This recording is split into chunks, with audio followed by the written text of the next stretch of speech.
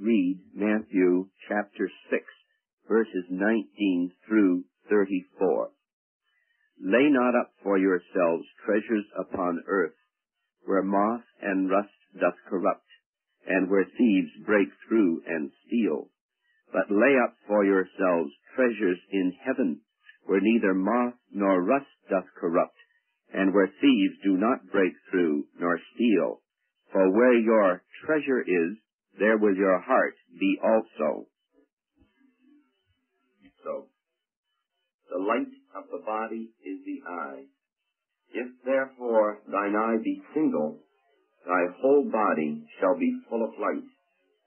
But if thine eye be evil, thy whole body shall be full of darkness. If therefore the light that is in thee be darkness, how great is that darkness? No man can serve two masters, for either he will hate the one and love the other, or else he will hold to the one and despise the other. Ye cannot serve God and mammon. Therefore I say unto you, take no thought for your life, what ye shall eat, or what ye shall drink, nor yet for your body what ye shall put on. Is not the life more than meat, and the body than raiment? Behold the fowls of the air, for they sow not, neither do they reap, nor gather into barns, yet your heavenly Father feedeth them. Are ye not much better than they? Which of you, by taking thought, can add 1 cubit unto his stature? And why take ye thought for raiment? Consider the lilies of the field, how they grow. They toil not, neither do they spin. Yet I say unto you, that even Solomon in all his glory was not arrayed like one of these. Wherefore, if God so clothe the grass of the field, which today is, and tomorrow is cast into the oven, shall he not much more clothe you, O ye of little faith? Therefore take no thought, saying, what shall we eat, or what shall we drink, or wherewithal shall we be clothed? For after all these things do the Gentiles seek. For your heavenly Father knoweth that ye have need of all these things. But seek ye first the kingdom of God and his righteousness, and all these things shall be added unto you. Take therefore no thought for the morrow shall take thought for the things of itself. Sufficient unto the day is the evil thereof. This portion of Scripture has to do with God's social security program. Now, we have all been brainwashed from our earliest days to believe that it is our duty to provide our own security for the future. We speak of it as prudent to lay up for the future. Sometimes we have little jingles to prove the point. Wise bees save honey, wise men save money. And we somehow have the idea that if we just have sufficient stocks and bonds and savings bank accounts and insurance policies that we can actually guarantee our future as far as finances are concerned. And not only so, but most of our lives is spent in the accumulation of what we consider to be adequate reserves for our future. Now, in the kingdom of God, the program for future security is quite different. Here, the Lord Jesus expressly forbids the laying up of treasures upon earth. He says, lay not up for yourselves treasures upon earth, where moth and rust doth corrupt, and where thieves break through and steal. And if this verse says anything at all, it says that treasures on earth do not bring security.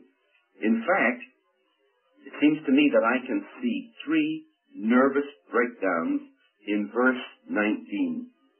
Moth, rust, and thieves. Just think of the time and money that are spent in our country today seeking to guard against these three enemies: moth, rust, and thieves. The truth of the matter is that treasures upon earth do not bring security. And sooner or later, we will have to learn that the only security we have in this world is the Lord Himself. Some of us have lived through the Depression years when accumulated wealth was wiped out practically overnight. Children who had been taught to save saw the banks close and all their savings were gone. And here the Lord Jesus tells us there is no security in the treasures of this earth, and I expressly forbid you to lay up treasures on earth. Instead of that, lay up treasures in heaven, where neither moth nor rust doth corrupt, and where thieves do not break through nor steal. Now, how can you lay up treasures in heaven? Well, of course, the only way to lay up treasures in heaven is to invest our material things in the work of God down here. In order to lay up treasures in heaven, we have to lay down treasures here for Christ and for the gospel's sake. But praise God, there in heaven, our treasures are beyond the reach of corrosion and destruction and theft. They are eternal in the heavens. And Jesus then adds the illuminating statement, for where your treasure is, there will your heart be also. And we know as a matter of practical fact that this is exactly the case. Where our treasure is, that is where our affections are also.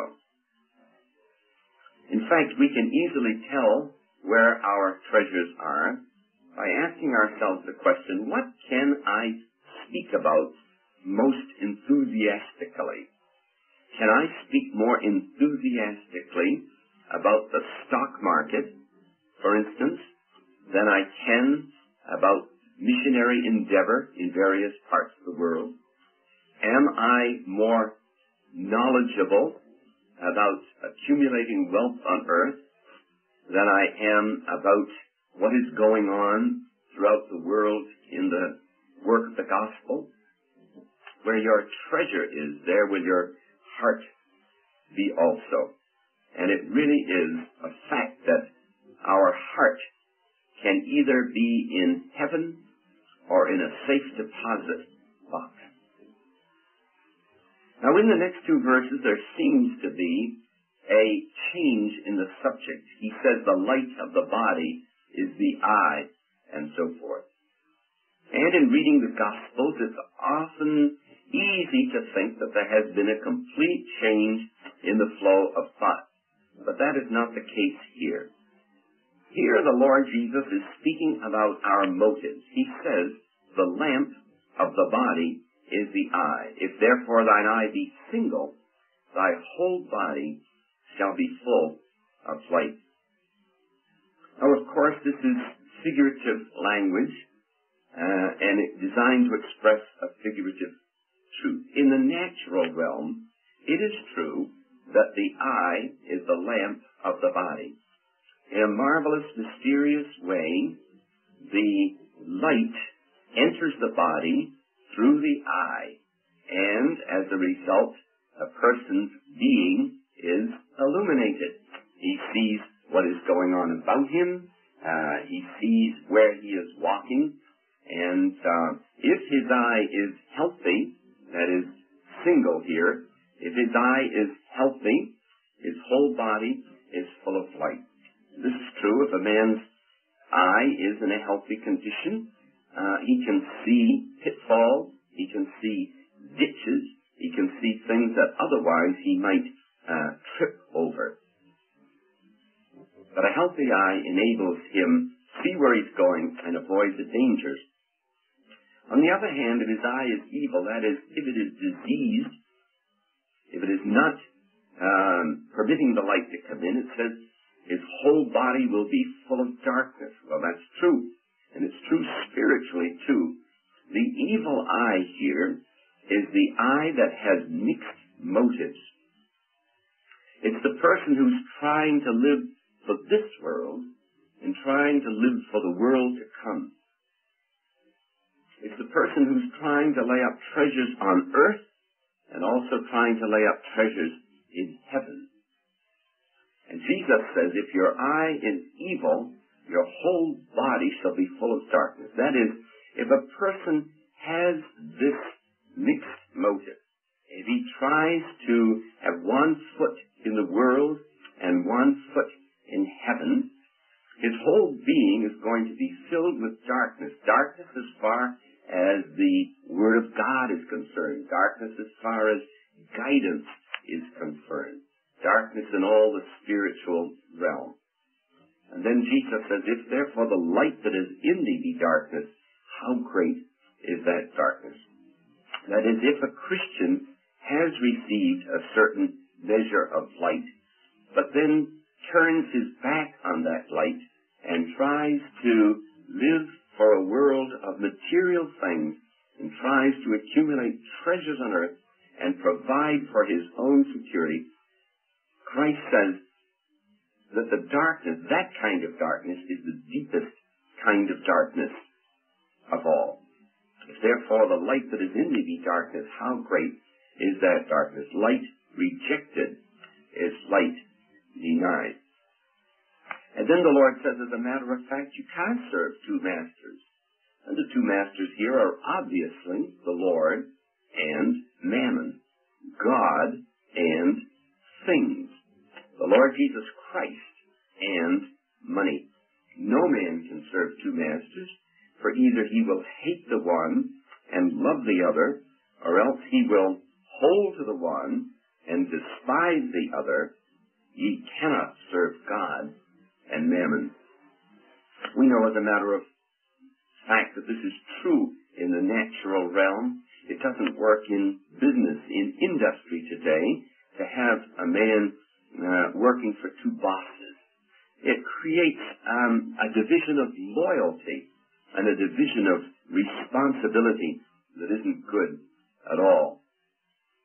And of course the Lord Jesus is saying here, look, you cannot serve me while deep in your heart you have a love of material things, a desire to grow rich in this world, and an aim to lay up treasures on earth, to provide for your own security and to leave a comfortable nest egg to your children, perhaps. And so then the Lord comes to the pith of the whole matter, and he says, therefore I say unto you, take no thought for your life, what ye shall eat or what ye shall drink, nor yet for your body what ye shall put on. Is not the life more than meat, and the body than raiment? The Lord here thinks about men and women whom he has placed on the earth. He created them in the first place, and he saved them in the second place. What is the purpose of that existence? Why did he put us here? For no higher purpose than that we should spend the great part of our life in the search for food and clothing? Is that all there is to life? He says, don't take anxious thought for food and clothing. Isn't life more important than food? And isn't the body more than just clothing? Isn't the main purpose of life to serve the interests of the Lord Jesus Christ? And isn't the body simply to be a vehicle for that purpose? God never made us in order that we might be connoisseurs of fine food, or that our bodies should be clothes horses, fashioning the latest models. Life is more important than that. And yet, sad to say, that is life for many people today. Touring the shopping centers on a ceaseless round for clothing and for food. It really is solemn to think of the enormous amount of time and money that are spent in the pursuit of these two things. And if we were to add the word pleasure, we would have summed up the main purpose of life for many people today.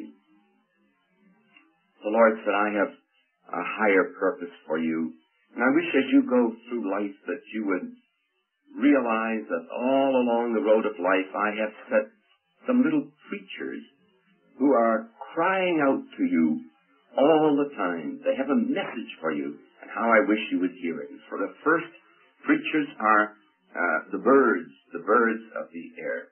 It says, behold, the birds of the air, for they sow not, neither do they reap, nor gather into barns, yet your heavenly Father feedeth them.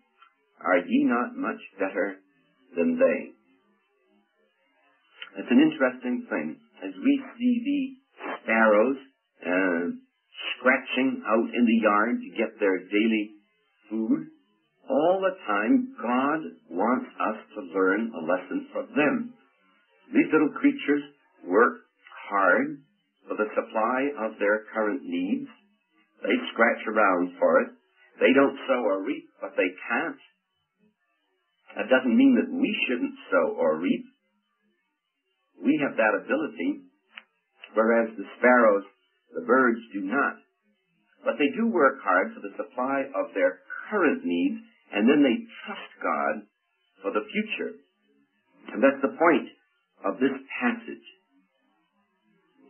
An interesting thing is that if you study birds' nests, you will never find a bird that builds a barn or a silo next to its nest. Jesus says that here. They neither sow nor reap nor gather into barns, and yet your heavenly Father feedeth them. And of course the lesson is that we are of more value than many sparrows. We're much better than they in the sight of God, and if God is interested in the food supply of little birds, how much more is He interested in our food supply? And what this suggests to us, and what I believe to be the general burden of the teaching of the New Testament, is this, that we as believers should work hard for the supply of our current needs, that we should put everything above that in the work of the Lord, and that we should trust God for the future. Now, I know that sounds radical. It's contrary to all that the flesh believes or wants to believe. And yet it seems to me that this is the burden of the teaching of the New Testament, that we should work hard for the supply of our current needs and the needs of our family, that we should put everything above that in the work of the Lord, and that we should trust God for the future. If a sparrow can trust God for the future, how much more should we be able to do it?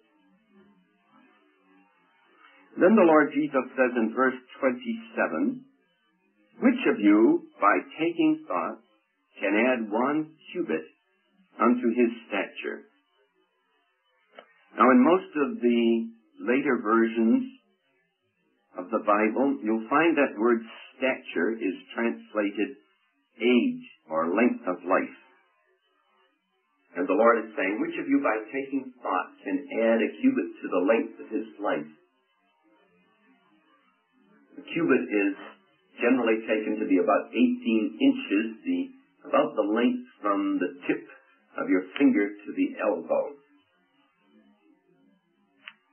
And the Lord Jesus says, now, can you by hard thought, add 18 inches to the journey of your life. Life here is thought of as a journey of so many miles. Instead of years, it's more or less translated into miles.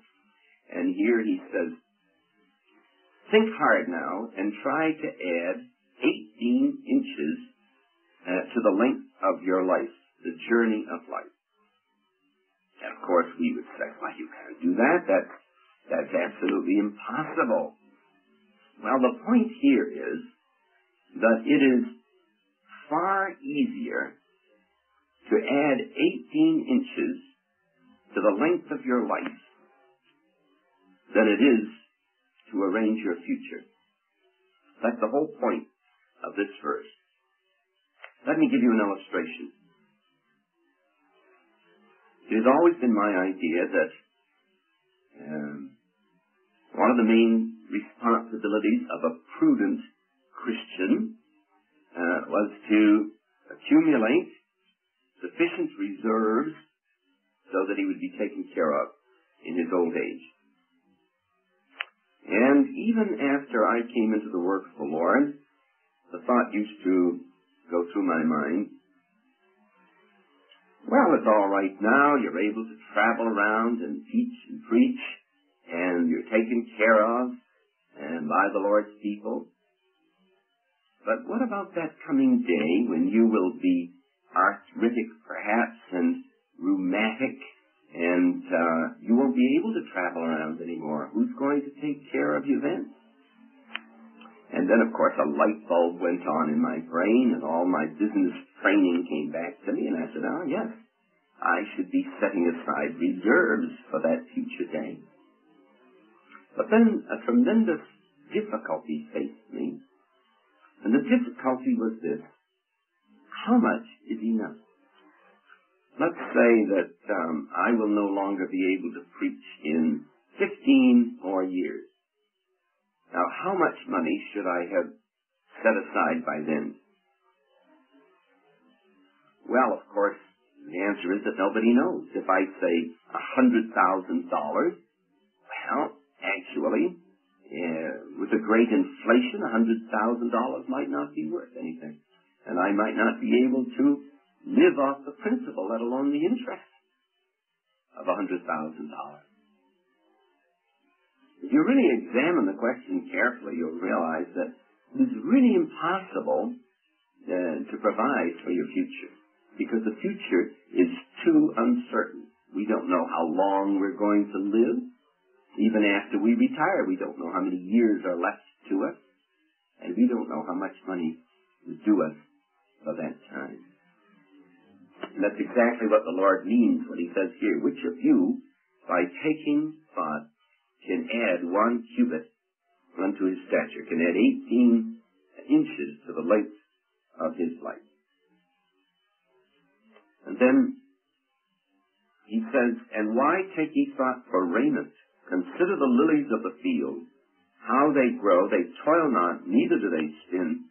And yet I say unto you that even Solomon, in all his glory, was not arrayed like one of these. He had already spoken about food and how the birds of the air teach us that we don't have to worry about food for the future. And now he says we don't have to take anxious thought as far as clothing for the future is concerned. He speaks about the lilies of the field. These are not lilies as we think of them. They're the wild anemones that grow in profusion on the hillsides of Israel.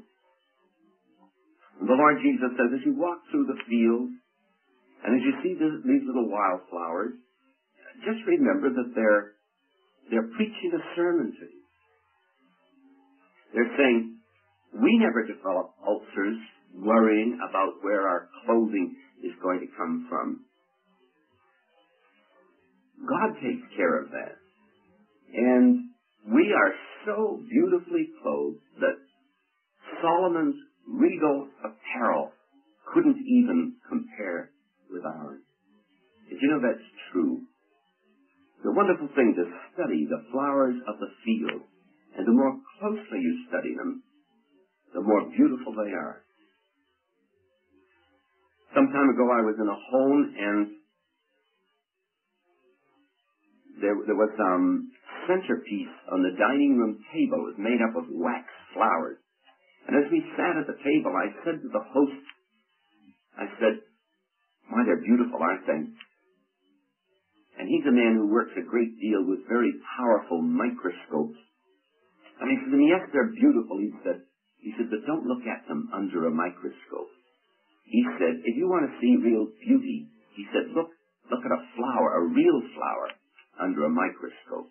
He said, "There's nothing but perfection in that real flower. But if you look at these wax flowers under a microscope," he says, "they don't come out very well." And so the Lord takes infinite care, infinite delight in clothing the wildflowers. Solomon in all his glory was not arrayed like one of these. And then Jesus adds, "Wherefore, if God so clothe the grass of the field, which today is, and tomorrow is cast into the oven, shall he not much more clothe you, O ye of little faith?" This is an interesting verse. In the Bible lands, in many of the Bible lands at least, there is a community bake shop. And it usually is an open hearth. And the individual housewives, they don't bake their own bread. They make the dough, and then they carry the dough down to this community bakery. As I say, it's an open hearth, and there are a couple of men tending it. And by the side of the hearth is a big pile of grass from the field. It has all kinds of wildflowers mixed in with it. They just go out and gather the grass from the field. And every once in a while, one of those attendants will take a handful of that grass, wildflowers and all, and he'll just throw it into the fire. And of course it blazes up with heat and light and helps to bake the bread. And that's the point of what the Lord Jesus is saying here, that those wildflowers, beautiful as they are, clothed more beautifully than Solomon in all his glory, those wildflowers have a very brief existence. They're out there on the field today, and the next day they're cast into the oven. And yet, if God takes such infinite care for the details of the clothing of the wild anemones, don't you think he'll clothe you? Why do you take anxious thought about such a thing as clothing? Well, of course, the point is we don't have to. That's exactly what the Lord Jesus is teaching here. "Therefore, take no thought, saying, What shall we eat, or what shall we drink, or wherewithal shall we be clothed?" The Lord Jesus is saying it's needless to take anxious thought for the future. It's senseless. It's futile. And, of course, it's directly contrary to the Word of God. Now, the main point of this passage, it seems to me, is this. The Lord Jesus put us down here on earth to represent His interests. This is our vocation in life. But as we journey through life, we become preoccupied with things like food and clothing and security for the future. And it's such an enormous task that we spend the best part of our lives laying up treasures to provide for our future needs. And therefore, the work of the Lord is pushed off to the sideline. Many people today are so engrossed by the claims of business that they have no time for the work of the Lord. If anybody offers them some little project to do for Jesus, they immediately protest that they couldn't possibly do it because of their busy lives, busy for the corporation. And so the Lord Jesus is saying here, it seems to me, look, I know that if you have to make the future your concern, you will have no time left for me or for my service. And so I want to make an agreement with you. That agreement is this. If you will seek first the kingdom of God and His righteousness, I'll take care of your future. In other words, I believe the Lord Jesus is making a solemn contract with every believer here that if we'll live first and foremost for Him, and as I said before, work hard for the supply of our current needs and the needs of our family, and plunge everything above that in His work, then we can afford to trust Him for the future, and He'll never let us down. Isn't that what it says? So take no thought, take no anxious thought saying, what shall we eat? What shall we drink? Wherewithal shall we be clothed? For after all these things do the Gentiles seek. Well, that's certainly true. The Gentiles here stand for the nations, the unconverted nations of the world. And Jesus is simply making the true observation that most unconverted people live for the satisfaction of bodily desires. No higher aim than that. But He's saying that should not be characteristic of those who belong to Him. Your heavenly Father knoweth that ye have need of all these things. And then, of course, the central verse of the whole passage is verse 33. It says, but seek ye first the kingdom of God and His righteousness, and all these things shall be added unto you. If you underline portions of your Bible, you might underline two words in this verse. The word first and the word God. First, God. And that, after all, is one of the central teachings of the whole Bible. Put God first. Isn't that the way the Bible begins? In the beginning, God. Matthew 6:33, God first. Seek ye first the kingdom of God, and all these things shall be added unto you. And so here the Lord is indeed making a covenant with His people, telling them not to waste the best years of their life trying to lay up for a future that is uncertain at best, but to put His interest first, to live first and foremost for Him, and to trust Him for the future. And He says here, I will guarantee to you that you'll never lack for the necessity of life if you do that. Now somebody might say to me, yes, but in a practical way, how would this ever work out? Here's a man, let us say, and he lives primarily for the Lord. He just has a job to provide his bread and butter, but the principal aim of his life is to serve the Lord Jesus. And now he gets old, he has nothing. He has no bank account. He has no Social Security, perhaps. He has no insurance, no annuity. Practically speaking, what's going to happen to a man like that?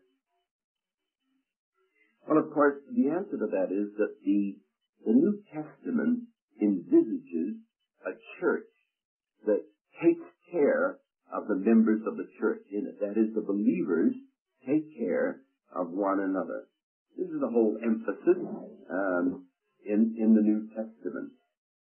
For instance, Paul, writing to the Corinthians, says that in urging them to share with one another, to care for one another, he doesn't mean that there should be an an inequality, but an equality. He says in 2 Corinthians chapter 8, verse 14, but by an equality, that now at this time your abundance may be a supply for their want, that their abundance also may be a supply for your want, that there may be equality. And this is, of course, the way it should be in the Christian fellowship. Wherever there is a need, the money should flow to meet that need. And this is what would happen to that man. He's lived for the Lord. It should be the local church's highest joy and privilege to care for him. And then those who are now caring for him in a coming day will also be made the care of the local church. Now, you know, because we are so clever with our Social Security schemes and all our plans for taking care of our future, there are really portions of the Bible that are not too meaningful for us today. For instance, in 1 Timothy chapter 5, there's a section there on the care of widows in the church. And there it's clearly taught that a widow who has lived for the Lord should be taken care of by the church when she is no longer able to take care of herself. But for all practical purposes, that passage might just as well not be in the Bible today. It's meaningless for us today because we are so clever in taking care of our own future, but at the same time in missing out that which is central in God's sight. Part of our training today is to be independent. And most Christians today would recoil in horror at the thought of being cared for by the local assembly.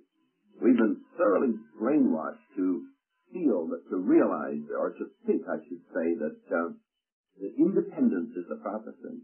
Actually, the Bible teaches dependence. The Lord wants us to be dependent upon Himself. And as someone has said, the Christian's life should be a perpetual crisis of dependence upon the living God. That's exactly what we have in this portion of the Word of God. The Lord Jesus says, you put me first. Forget all this about future financial security. Just serve me today with all your heart, and I'll take care of your future. I make a covenant, I make a contract to do that for you. And God will probably do it through His beloved people sharing with one another. And so then the Lord just closes the passage with these words, take therefore no thought for the morrow shall take thought for the things of itself. Sufficient unto the day is the evil thereof. Don't be anxious. Don't be forever taking anxious thought for the morrow. Live for God today, and you'll find your need will be met tomorrow. If God attends the funeral of every sparrow, and He does, do you think He's going to let you down? No, He won't. Sufficient unto the day is the evil thereof. It's a 24-hour-a-day job to live for the Lord Jesus now. Don't try to borrow tomorrow's problems. God has never promised us grace for tomorrow's problems. Sufficient unto the day is the evil thereof. As thy day, so shall thy strength be. Now I realize that all of this is completely contrary to all that we feel as men in the flesh and to all that we've been taught. This is another example of the revolutionary teaching of the Lord Jesus Christ. How radical it is. How unlike the ways of men it is. But it's God's way. And just think what would happen in the world today if Christian people took these words of the Lord Jesus literally. If Christian people used their secular occupations, if I may use that expression, you know what I mean, to get money for their current needs, That's all. And the work of the Lord. And then gave themselves wholeheartedly to the service of Christ and trusted God for the future. Just think what that would mean to the worldwide spread of the gospel. Well, our whole trouble is that in many cases we are afraid of a blessing. God is holding out to us the blessing of a walk of faith. He's called us to walk by faith and not by sight. And most of us hold back from this. We're afraid, and we'd rather see a balance in the bank book than have the naked promise of God to supply all of our needs. May the Lord speak to our hearts and show us that our real security for the future is found in Him, and that our real responsibility at the present time is to live for Him first